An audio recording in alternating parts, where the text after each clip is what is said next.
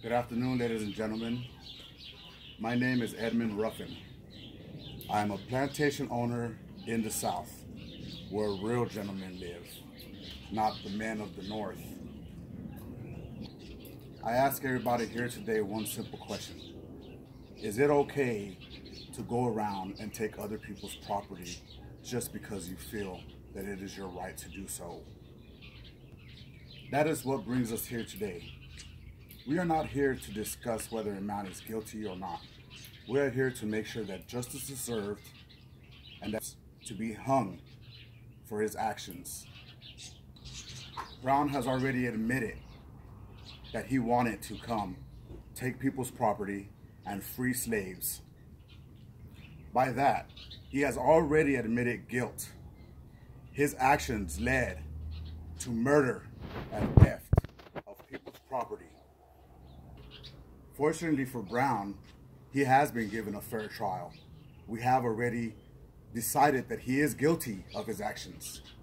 But the same trial that we are giving John Brown is the trial that he did not give to fellow American citizens when he decided it was his own right to go across the country in Missouri, Kansas, and Virginia to kill men and women and take people's property. John Brown has shown that he is a wild animal, a savage, and worst of all, a traitor. I call upon my fellow Southerners to make a decision here and now. Will we stand together and fight for what we believe in, or will we continue to be oppressed by the North? I also call upon my fellow Southern fire breathers. You will show your allegiance to the South by punishing John Brown ourselves if he is not found to be hung immediately.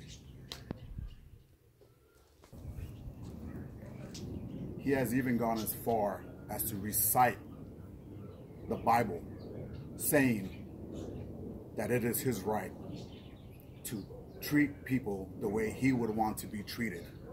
So with that being said, it is only fair that we treat him in the same proper way of a gruesome death, the same way that he so dished out himself. We must act now, come together, and show the Union that we will not bow down to anyone. If the Union does not believe in hanging this traitor for his actions today, then I call upon the people of the Union to let us from the South have our own Union, free of this Northern mindset, a mindset where it is okay to run around and commit acts of violence that we stand for. Us Southerners are gentlemen. We do not resort to these kind of wild, savage acts. Who here is going to stand with me as we divide this corrupt nation and develop our own set of rules and laws, laws that will be followed, laws that will be adhered by? Governor Wise, I stand here to warn you today. If we do not take immediate action against John Brown, I will gather fellow members in this room to go out, as he did, and take action into our own hands. With all of that being said, I leave you here today hoping that each and every one of you here will make the right decision. I call for justice, and I call for the immediate death of John Brown. He does not make the rules in this nation. The nation has its laws, and those laws should be followed. Any person who commits treason should be hung or shot immediately, without hesitation and without prejudice, as he has shown to fellow members of our Union.